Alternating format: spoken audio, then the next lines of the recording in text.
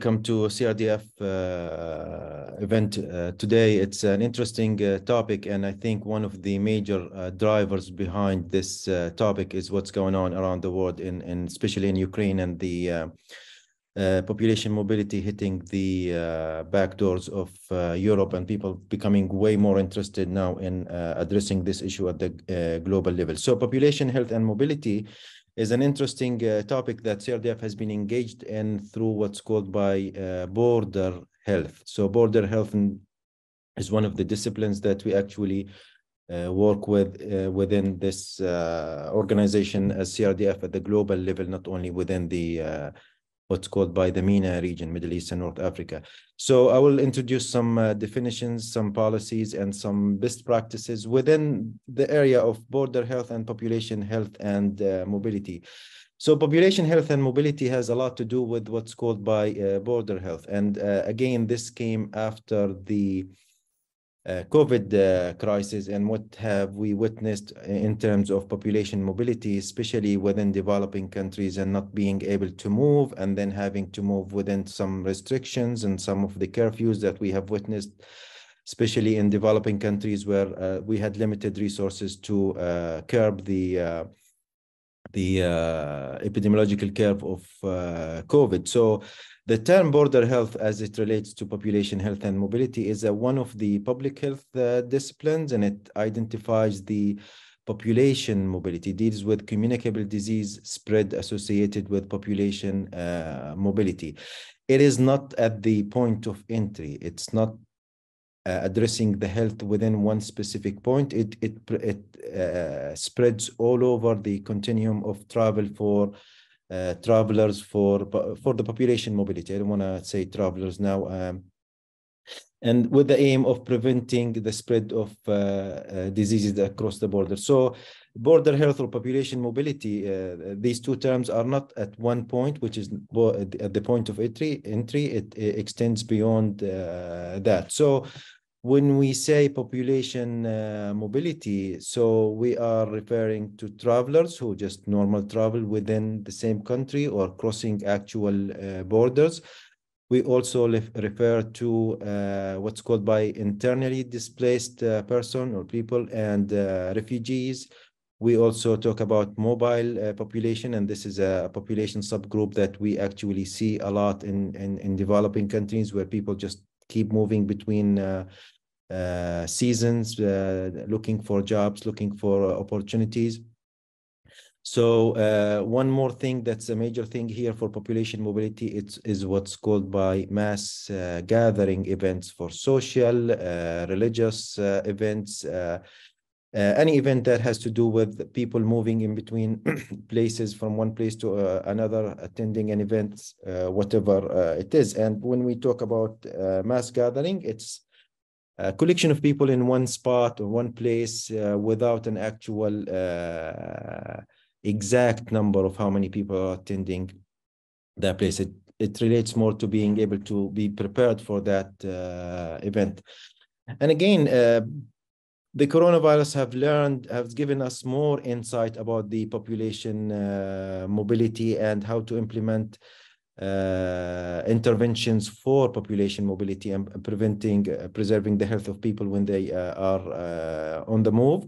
And this is again border health, preparedness and response capacities within the point of entry, and also building on understanding how these patterns of population mobility identify risks for the mobile populations, and how to strengthen the surveillance system, the disease surveillance system, the data collection and utilization, and using that for decision making and identifying potential communicable disease threats for population mobilities, and enhance what's called by public health communication and collaboration between countries, which is a critical point here, giving the political continuous unrest between neighboring countries in terms of sharing information and sharing data. So when we talk about border health or population mobility, we are specifically talking about the ability to screen, diagnose, and detect diseases when people actually are on the move, and understand how the complexity of this dynamic movement of people can affect their health status in an aim to build more interventions and guide future actions to preserve the health of the population, and how the information sharing between countries, information sharing between different authorities can affect the improve the health of the mobile population, and how can we design interventions in terms of, for example, surveillance activities for mobile populations.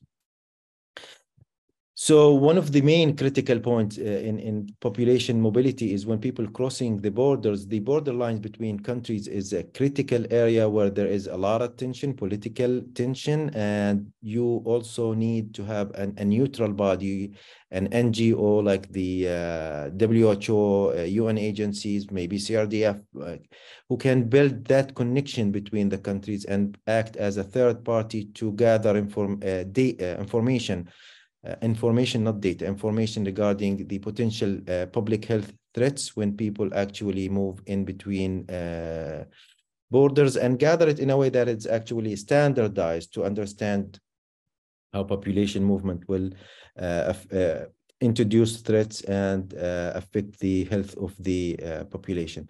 So population mobility can have more than one aspect. Could be understanding how the people population movement through the full spectrum of travel. It could apply to population subgroups like the IDP, internally displaced persons, all refugees. It could be applied to mass gathering, cross-border information sharing, applying electronic surveillance system to collect data about mobile population, identifying high risk, detecting screening for diseases, providing testing, isolation, quarantine, and then retest, vaccination, proof vaccination cards. All these we have witnessed after COVID-19. If you have traveled, then this is something that you have witnessed, and you have a clear idea of all these elements: the contact tracing, the random surveillance system that was conducted, the surveillance at the point of entry, and the risk assessment.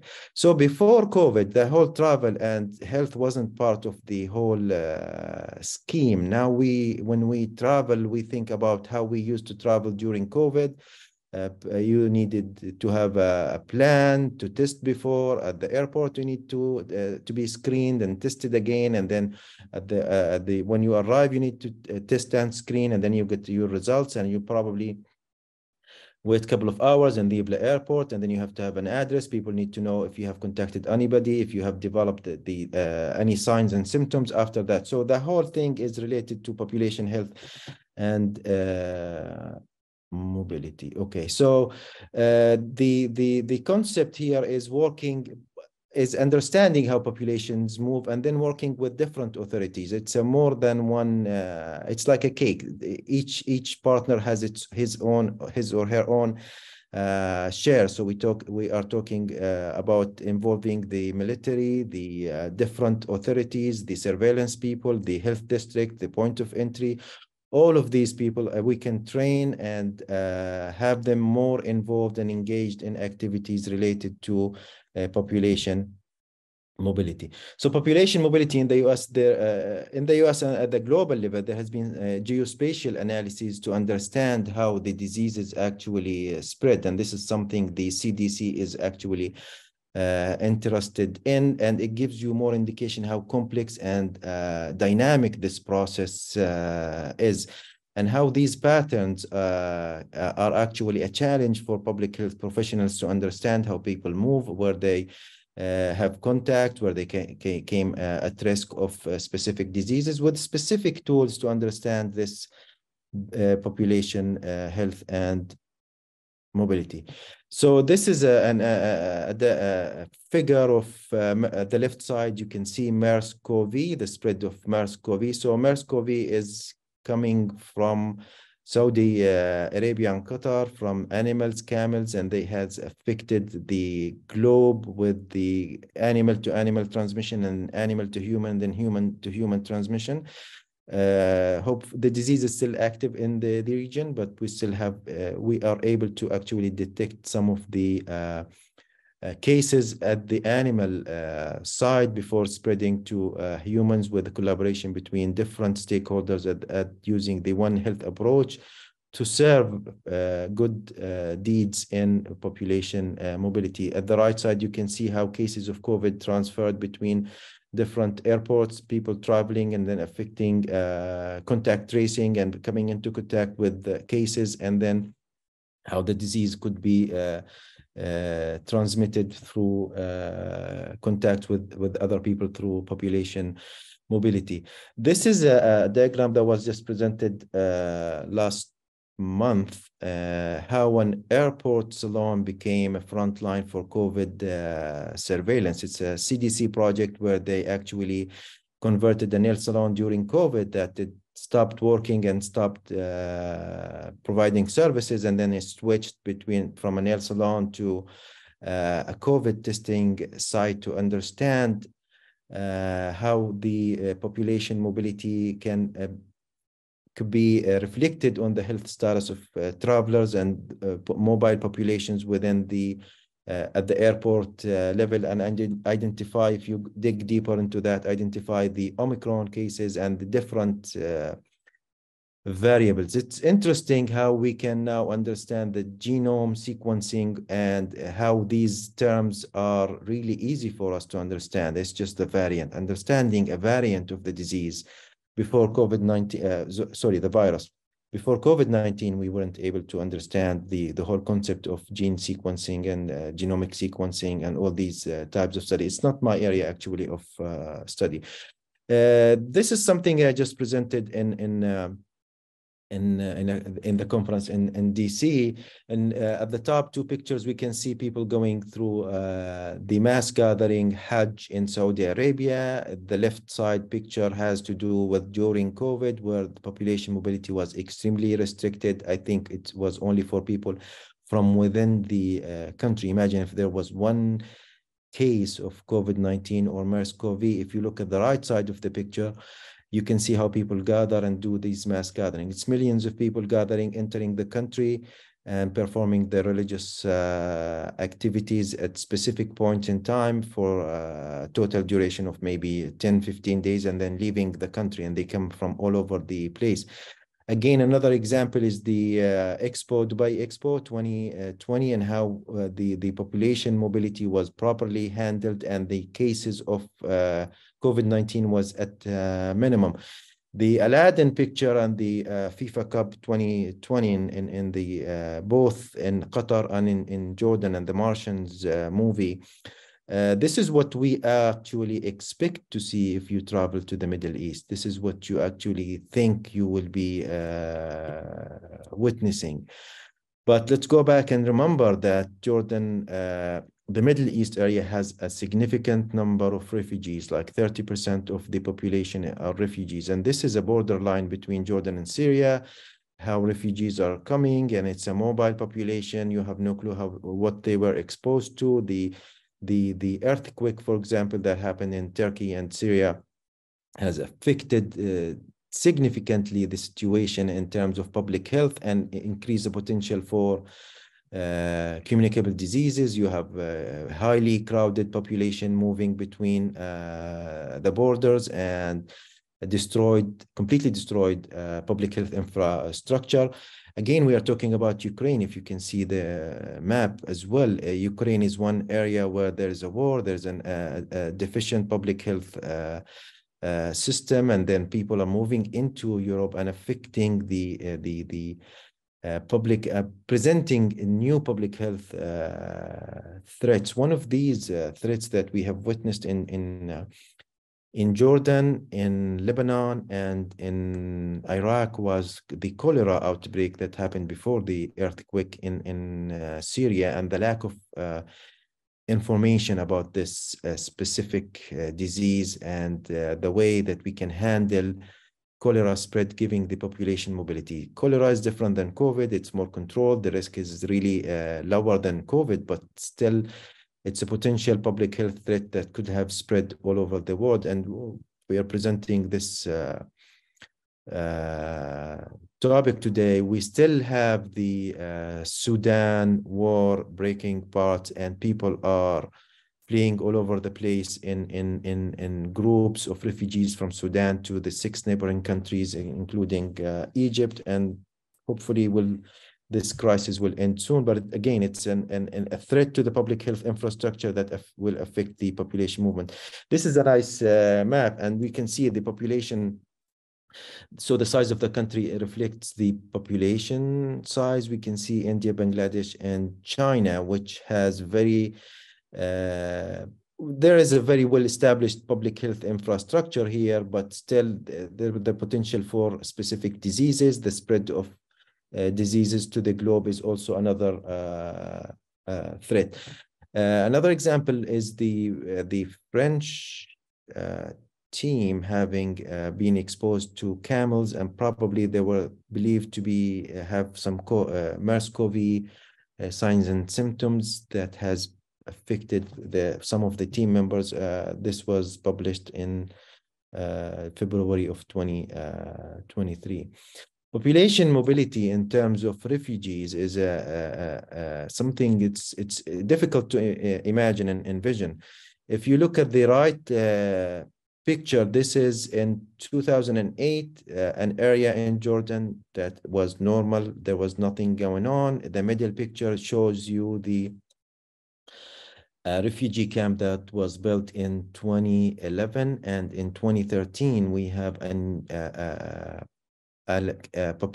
refugee camp with 80,000 people who showed up through the last 3-year period or 4-year period.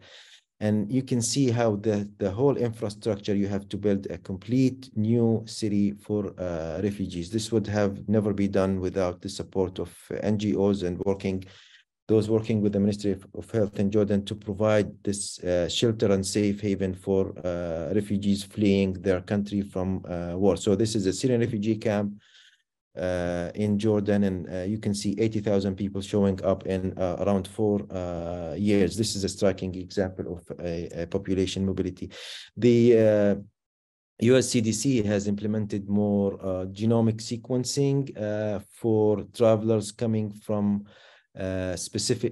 arriving at specific airports through what's called by travelers medicine disciplines, and these airports were able to sequence some of the COVID-19 SARS-CoV-2 viruses and understand how the dynamics of this disease through the airport. They were also able to do this through the testing in individual travelers, or testing even the wastewater at the airports or airplanes, and seeing how the potential threats for specific viruses, or we were talking about COVID, but this is how the spread of diseases or spread of viruses between different countries can actually be moved. And this is an example of something that could be implemented along with border health activities in at the global level.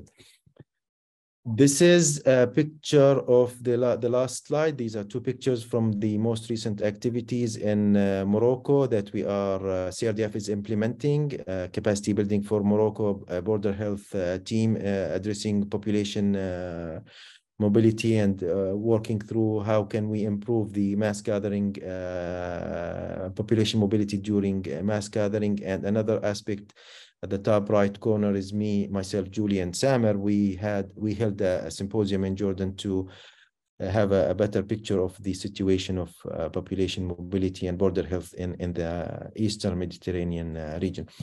I think this is my presentation, and I'll be happy to have to entertain any question or any comment, any concern. Thank you very much. Thank you so much, Khalid. I really appreciate the presentation. And I think one of the things that's been striking to me as you've been going through this is the extraordinarily varied nature of populations that are mobile and the resources they bring with them. Can you, in terms of like this evolving discipline of border health, What do you see as the biggest gaps in terms of our understanding? What do we still need to build in terms of our understanding of the extraordinarily varied needs across these very different populations that share in common that they're moving across borders and carrying disease risks with them? I think one of the main gaps that we have witnessed in the EMR region, and talking to the CDC, who are implementing this in multiple regions, the border health activities, is the actual lack of data and actual lack of information. And then you cannot create some evidence based on local data, because the surveillance systems is kind of ignorant to the population mobility and collecting data related to populations who are moving.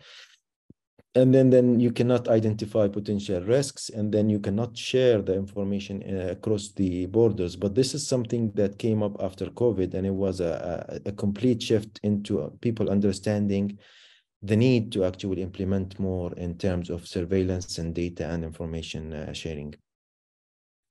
Thank you. Thank you. So there's a question in the chat box, and I actually I have an answer for one of those questions, but turn to Khalid first. From Justice Obara from Kenya. He mentioned he sees frequent mass movement from South America and the Caribbean to the United States, and asked if there are associated human health concerns that have been reported. And I'm happy to follow up on one of those points. In Kenya, Kenya also sees frequent mass movements from neighboring countries, and he asked about information on health concerns that have been documented. And then similarly for North Africa to South and Western Europe, what is your take? So Khalid, I'll give you, I'll turn this over to you, and then I'm happy to comment on the North America situation, which I have some familiarity with, if that's okay with you.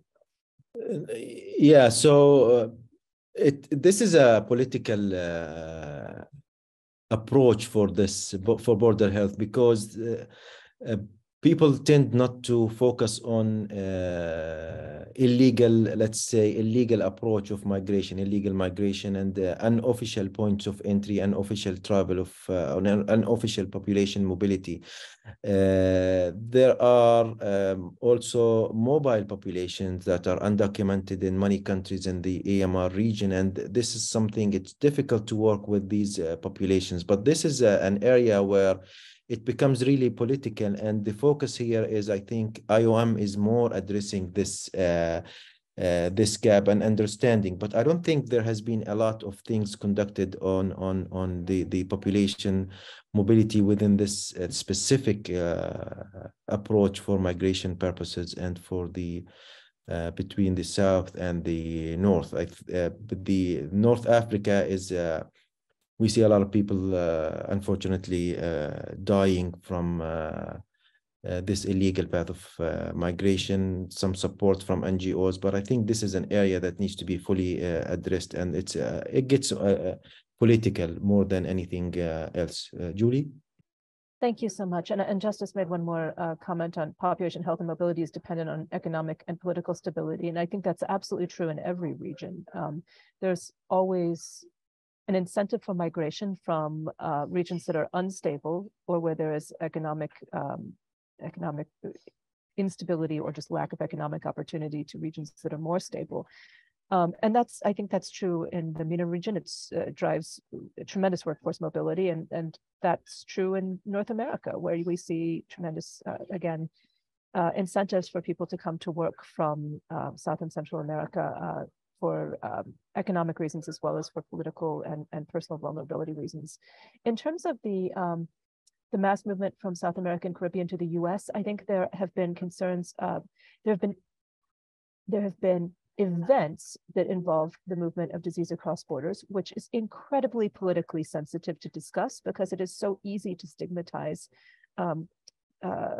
mobile populations, particularly where there's already an underlying political tenor to the conversation. But there's two things I want to cite here. One is the impact on the spread of disease and understanding cooperation mechanisms. And the second is in the Southern Hemisphere and in the Americas, impact beyond the US. So one of the big challenges that is still ongoing has been with the collapse of economic stability in Venezuela, for example. This has been an enormous challenge.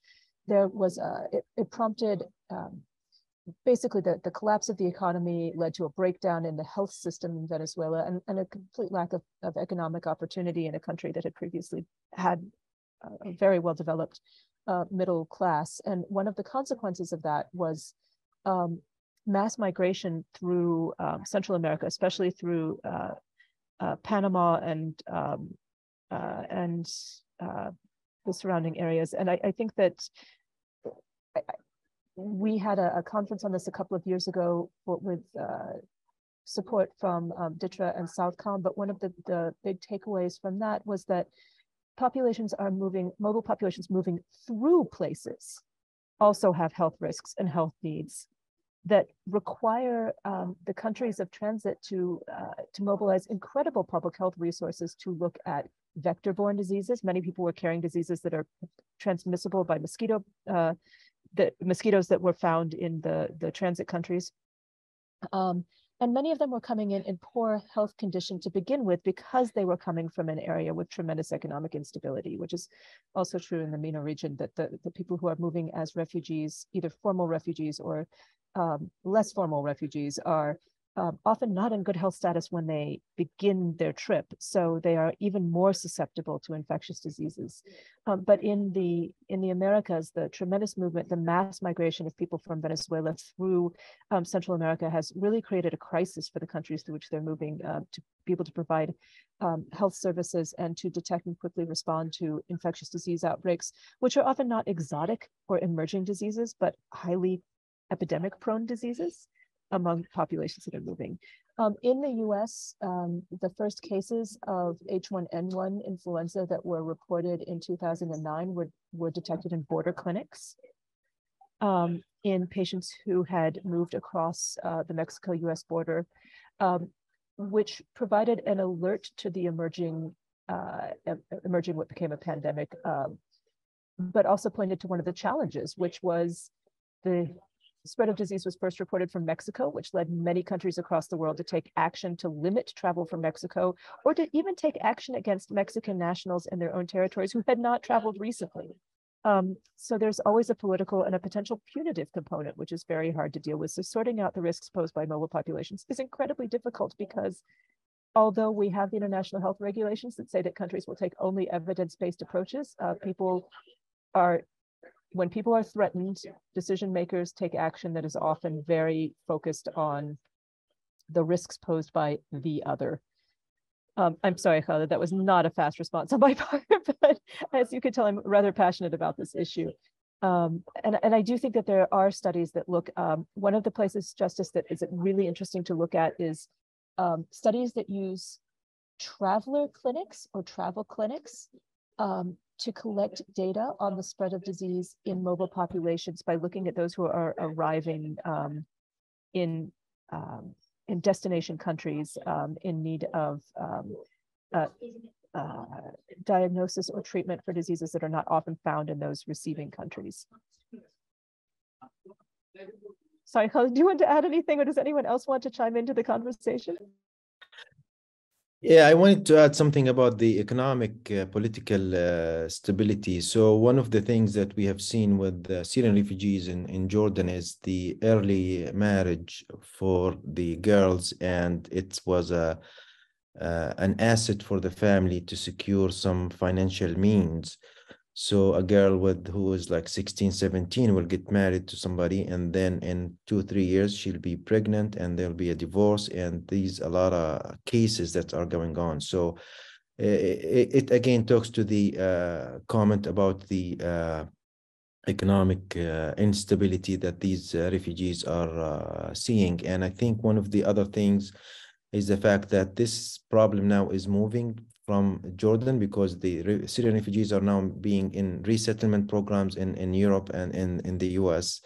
And a lot of the diseases that they have, mental health issues, mental health problems, what they have witnessed, the exposure to trauma is being transferred into them. And it's something that people have witnessed even through the Palestinian refugees, with the third generation Palestinian refugees. is that they still have that. It's like something genetic marker that's affecting the way the exposure to trauma through their grandparents into the generation. So this is something, it's an open-ended question and impact, and has a more global impact. So this talks to the fact that mobile population is a global problem, and the health threats is widespread. It's not only communicable diseases. Thank you, Julie. Thank you. And there's a question in the chat from Subhash.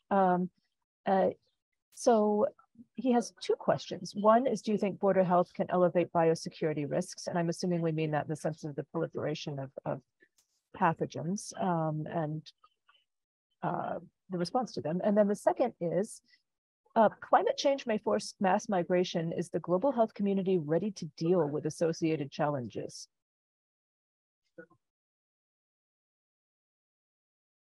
Very small questions. Yeah, so I think border health, so the definition, okay, so we started working with border health after COVID, and one of the main things that we discovered is that there was no clear definition, and we still struggle with that definition. And the thing is, you work with the CDC, they have specific definition. You work with WHO, they have another definition, another approach, but this is a part of the global security, which comes underneath it comes the global health. So it's all in one act. It's all in one package. So we hope that there will be more involvement of biosecurity and biosafety related to population mobility. Now, does it have to do with moving of goods and services? It does, but the focus of border health in per se is more of communicable diseases. Now, climate change, again, the whole term of climate change is a new term. People are trying to understand and dig deeper to better define some of the terms. Is it affecting the global community? I think it is affecting the global community. Are we ready to deal with it? I think there could be in the future more advanced approaches, but at this stage, people are more interested in understanding the actual impact of climate change on population mobility, population health, and even the concept of mental health and the climate change, and how is that affecting the the global health in general. So I hope that answers your questions, but I'm not even an expert in biosecurity or the climate change, but this is from population mobility point of view. Thank you.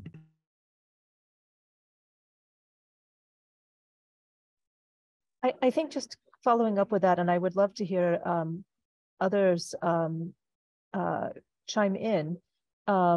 I think for the issue of biosecurity, one of the things that we do worry about is the proliferation is totally the wrong word. Sorry, falling into the wrong language here. Is the increased emergence of infectious diseases requiring both a laboratory response and involving the risk that they could be spread to other vulnerable populations. And I think for that, both in the animal health and the human health community with emerging climate change, one of the big questions is what technologies that drives and what lab capacities are required to respond to that will end up requiring labs in areas that might have uneven infrastructure to develop the capacities to culture or isolate those pathogens that are being spread by mobile populations. So we're putting pressure on systems to be able to diagnose diseases. And then we're often creating those diagnostic capabilities in regions that are under-resourced, or putting the safety and security mechanisms in place that that should evolve in parallel with the diagnostic capabilities. So again, I think it's a really complex question, and one that that this team at CRDF Global is actually really well situated to have discussions across our silos to think about what this means for the future.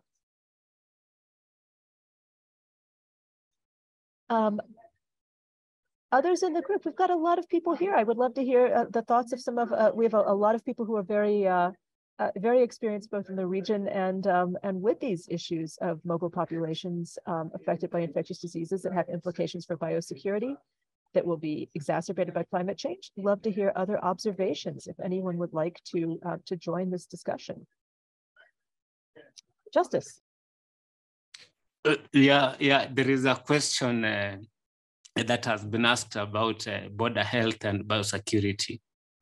I'm not an expert in biosecurity, but we've been doing a couple of events with the CRDF Global, and I feel that mass movement can create a lot of challenges when it comes to biosecurity. They can magnify the risks because people are going to be moving, and we have those who are moving with good intentions and we have those that are moving with bad intentions. So they are going to get that gate pass maybe.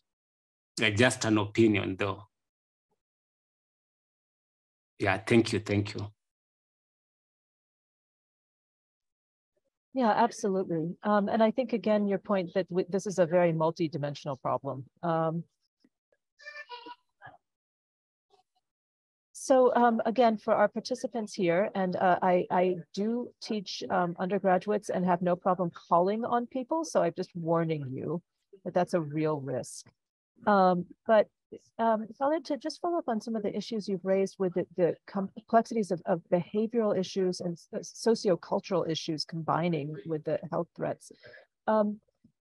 Do you think that the concept of, again, border health, as this is a developing concept, that there's room for this much broader like this cross-disciplinary definition? We're currently focused on this in a very global health security framework, which makes sense right now. That's where the pressure has been for pandemic response, but really looking in a more nuanced way at not just screening for disease, but understanding the sociocultural issues that contribute to health status, including mental health status, as we're looking at populations. How can we start thinking about, first of all, how do we start thinking about the discipline of border health in a more disciplined way? And second, is there room there for looking at this broader set of issues that you've raised? I think the issue here was the fact that refugees have been in Jordan, for example, in Jordan for years. So from 2011 until today, and these things have been rising and surfacing, and we've seen a lot of teenagers with like single mothers. This is one of the main aspects that we have witnessed. Did we predict that? I don't think this was something that was predictable, but if you dig deeper into the behavioral aspect of it, the mentality of people were, they left their houses, they came from big families, and one of the thing was securing an asset for the whole family by having this early marriage. Let me ask the question, how can we reflect this on the Ukrainian crisis, the behavioral aspects? I think one of the main things to think about is to stop building refugee camps and having an integrated approach for refugees within the communities. In Jordan, we stopped at like 90% of Syrian refugee kids go to school with Jordanians. So that whole concept of segregating between this is a Syrian refugee and this is a Jordanian was completely ignored after like the second year. So the idea is to focus more on integrating the refugees within the populations that they are in and having them into the what's called by the host community, and focusing at the host community as in Jordanians and Syrians. So this was one of the main things that we can think about in hopefully future population mobility related to refugees and IDPs. Thank you. Yeah, thank you so much. So security-focused colleagues on this call, or people who are focused more on biosecurity, are the, oh, actually, sorry, Marcus also posed a question, and I'm going to raise that, but I also want you to think for a moment while we're looking at this question about where, how much of a consideration of border health as an aspect of population safety and security is being considered in your respective fields and areas. And while you think about what you want to pose there, I'm going to turn to a question in the chat. Within the Eastern Mediterranean region, what is the status of information sharing between public health agencies, and what changes are needed for better information sharing? Khaled, I think, again, with a special, I think one of the things we heard at the Regional Border Health Symposium we sponsored was the challenges in cross-border information sharing on health issues. Yeah, even though this is a local, it seems like a local problem, but even in the US, the HIV people do not share data and information with the STD people, and they're still from the same health department. The same thing is in the MENA region. That whole concept of overprotection of the information. We're not even talking about data. We're talking about information, just a couple of lines of potential risks, for example. This has to do with people do not like to share the information. And one of the main striking facts that we witnessed here is you actually need a UN agency or a non-state actor to communicate between different ministries, the Ministry of Environment communicating with the Ministry of Agriculture and Ministry of Health for a One Health project. You need somebody from outside the three ministries to communicate and collaborate and bring them all on the same table. People tend not to like to share information within the same even agency. This is one of the things that building what's called by health system building blocks, health information system, the fact that people do not like to share their information, not to share their data, claiming its privacy issues and confidentiality. But it's again, because if I share with you my information, then you'll be exposed to what things that I have been doing, and you identify some of the negative things and weaknesses and in my information. So information sharing within the same agency, information sharing between agencies is limited, and information sharing between different countries crossing the border is one of the big issues that needs to be addressed. And I think the WHO is working on that, and still a lot of area for improvement for information, cross-border information sharing, especially when you have tension points between the neighboring countries who do not even talk to each other and don't even have an open border between them. Thank you. And I think just to tack onto that slightly, I 100% agree with everything you said. And I think the other thing we heard was even where there's a will to share information, there's often just technical challenges, making systems that talk to each other and that figure out that with the technical platform in place, which is not that hard, you can use WhatsApp if you really need to, but that's not great for diplomatic exchange. And then figuring out who gets access to and permission to share information is also its own challenge. There are some cross-border, just for thought, there are some cross-border disease surveillance networks that have been pretty robust, but they've mostly depended on like province to province cross-border information sharing rather than national information sharing that goes from like the national level to the national level. It's really tough. Okay, colleagues who were not frightened away by my threatening to call on you, I'd love to hear some of the thoughts about like how these cross-border health issues crosses over into some of the health security or the more traditional security issues that you're looking at. So anyone want to chime in on some thoughts about how this is relevant or what we can learn from other areas?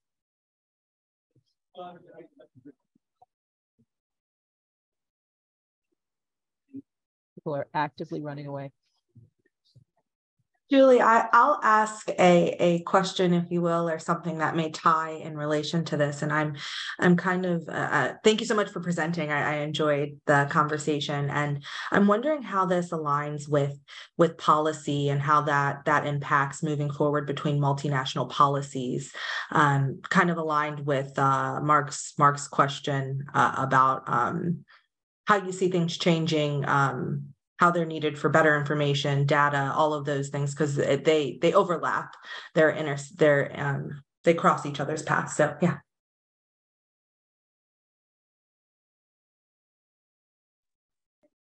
You want me to take that or? Yeah, turning over to you. Yeah, so I think this whole area came to the surface after COVID, and people are now talking about evidence-based approach and using data to make better options and to make decisions and to creating policies now. Within the next 5 years, things can go back to the old ages, or we can actually see a more active role of the data within the agencies themselves, between agencies, and even information crossing between different agencies. But I think more non-state actors are interested in connecting the dots between different countries and having more holistic approach to a regional approach for data and for information sharing. So this is something to see, even that we now have the political will and the actual, we can understand the actual need for information sharing. So hopefully we'll come to that question in 3-4 years maybe, and we'll have a better answer. I hope so, for all of our sake. Thanks. Thanks so much for the question. Jerry. Sure, and hi everybody, and I don't mean to be controversial by my question or comment, but I think in my own state right now in Texas and just south of the border in Mexico, I think we have some unique challenges with border health ourselves in our own country, in my state here. And I don't know what I don't have enough information to really have a good informed question, but maybe the question is, how can some of the other issues we're dealing around the world with, how can we apply those in my own state here in Texas and our colleagues across the border in Mexico? Any thoughts on that? I think the problem in the US with the borders is there isn't a border line between the US and Mexico, and crossing the border lines is it's way more easier than in developing countries, because developing countries, it's a very clear line between countries and you have specific points of entry. Nogales, I think, is just you can walk to Mexico and come back to the US, and the population mobility is more dynamic and more active, and it's more political even in the US, with people having their families in the US and then they being separated from their children. So that border health is more open to different kind of diseases, and there could be a more political engagement and actively engaging the local authorities. I think Texas is one of the active Texas is one of the active agencies working in border health. The Department of Health in Texas is way engaged in activities, but these kind of change with the political scene in the US. Yeah, it's a complicated picture, isn't it? Yeah, it's really complicated. Yeah, Julie. Yeah, and I don't know why I raised my hand and I'm moderating, but it's that was some sort of pathology. I think, Jerry, one of the interesting things, just to follow up, is we heard when so CRDF Global hosted a panel that Khaled referenced at the Consortium of Universities in Global Health meeting just about a month ago in DC. And we were really struck by, so our colleagues from CDC presented some of the innovative programs that they've developed and the tools they've developed, but we had a lot of people who participated in the panel as audience members and discussants who were actually working in border regions in the United States, which gave a good opportunity to talk about some of those unique challenges. And I think one of the issues that was raised repeatedly was that the political environment in the US, building on what Khaled just said, makes it difficult to talk realistically about what kind of policies you need in the US health system to deal with people who are legal migrants and who are part of the migrant population that has moved to the US temporarily or permanently, either for employment or for family reasons, but that we have a whole population in Texas that people were talking about, in which, because of politics, it makes it difficult to have a good policy conversation about what would the public health interventions and the clinical programming look like to make sure that those populations are actually having preventive care, that they are that those particularly who might come in with lower health status, that's recognized early, and that there's focus on addressing issues, not so much from Mexico, but from other parts of the US, like people who are potentially carrying, say, Chagas disease, before they just enter into the economy and are on their own to find healthcare in the United States.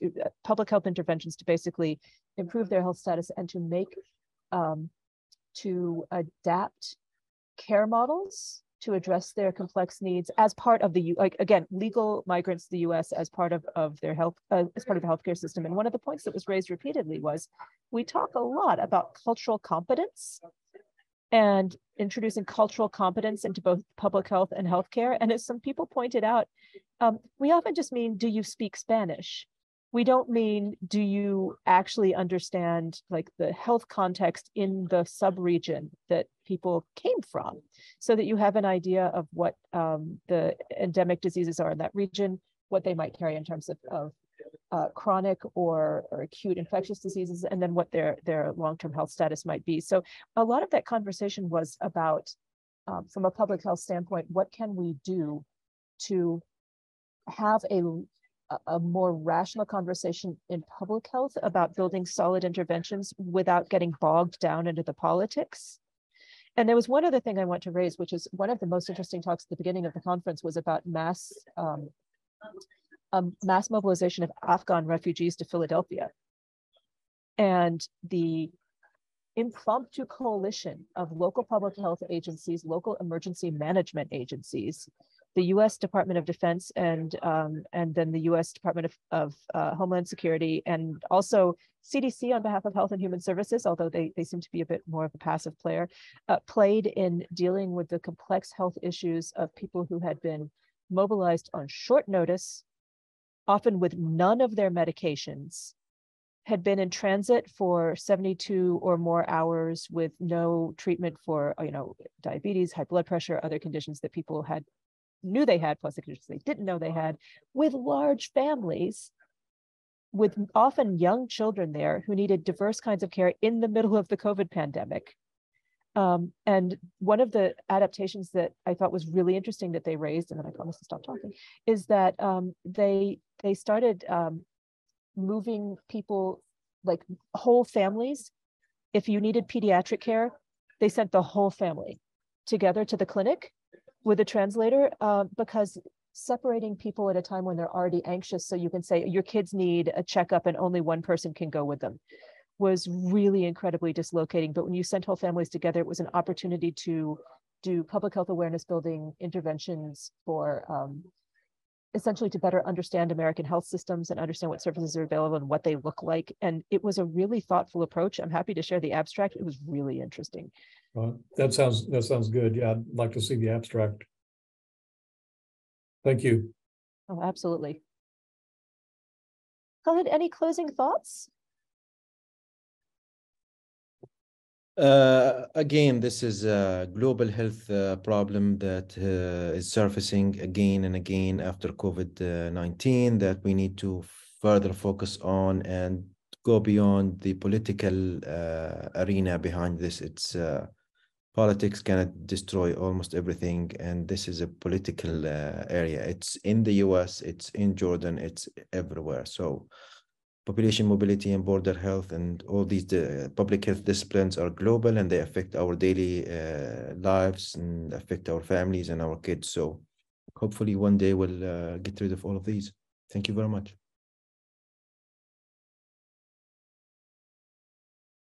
Thanks. Thank you so much. And thank you to everyone who attended today. Appreciate your being here, your participation, and we will be sending out some alerts for next month's topic soon. So look forward to talking to you again. Thank you to everyone who attended, particularly across time zones.